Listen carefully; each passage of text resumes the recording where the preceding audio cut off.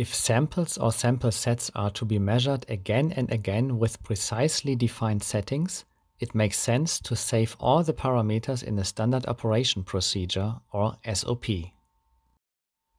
This prevents the corresponding settings from having to be entered manually again and again, and improves the ease of use of the ZetaView instrument.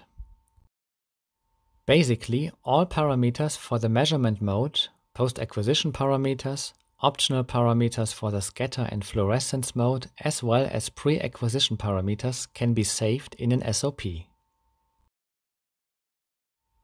To call up an already saved SOP, click on the drop-down menu and select the name of the corresponding SOP. As soon as the SOP is clicked, it appears in the window of the drop-down menu and you can see a green light.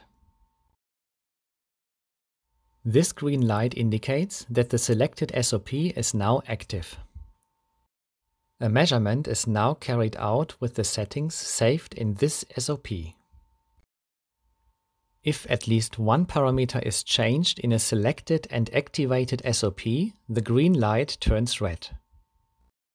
The corresponding SOP is still selected, but not active anymore. A subsequent measurement is now carried out with the adjusted parameters, but not with those of the SOP.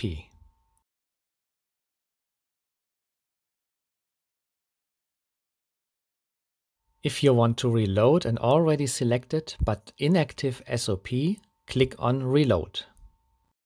The green light indicates that the selected SOP is now active again.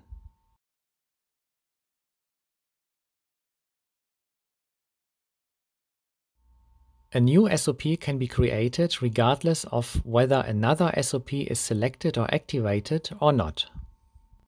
First, adjust all parameters for your measurement.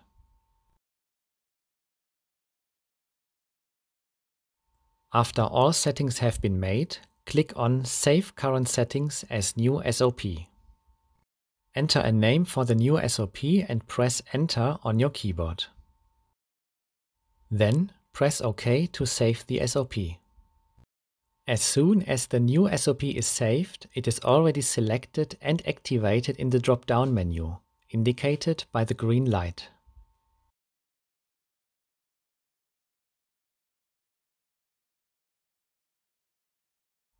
To update an existing SOP with different settings, first change the desired parameters. The green light turns red, but the SOP is still selected. Then click the Update SOP button and confirm the message.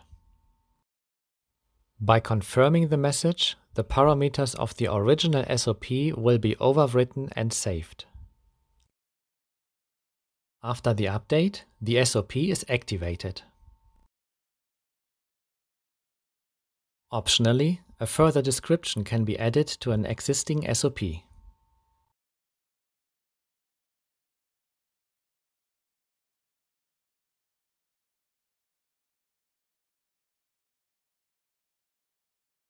To delete an SOP, it must be selected in the drop-down menu. Then click on the button Delete SOP.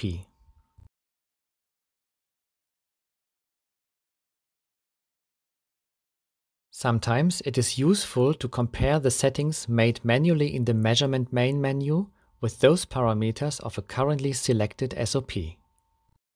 In this example, you can see that the parameters in the Measurement main menu are now covered by the SOP software interface.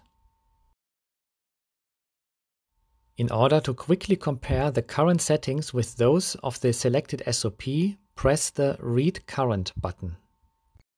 Now, all parameters from the Measurement main menu are visible. By toggling between the buttons Read Current and Reload, you can compare the settings in the Measurement main menu with those in the SOP menu. It's easy peasy.